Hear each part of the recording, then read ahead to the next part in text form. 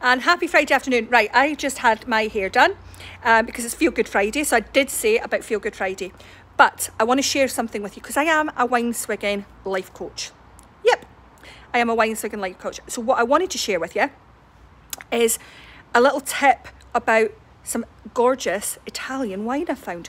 It's actually from Marks and Spencer's. It's an Italian sparkling wine. It looks like that in a glass. And it's absolutely gorgeous. And it's £6.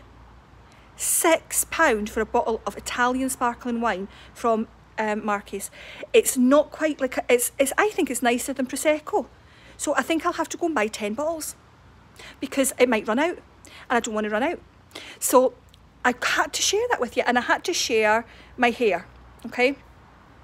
Albi is here with me. He is currently sunning himself, see? He is also a wine swigging westie. Albi, say hello. He's too much enjoying the sun. So I just had to say, look, my hair, extensions. So basically I'd cut my hair in lockdown and I had big chunks of it. So I've actually had to pay to get extensions to get my hair to look at like a half decent.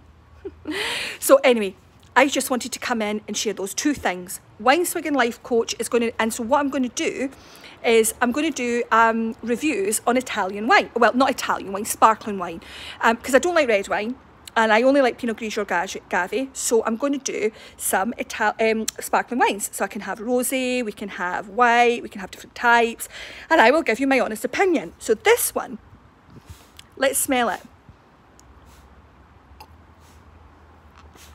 It's fizzy. No, it's lovely.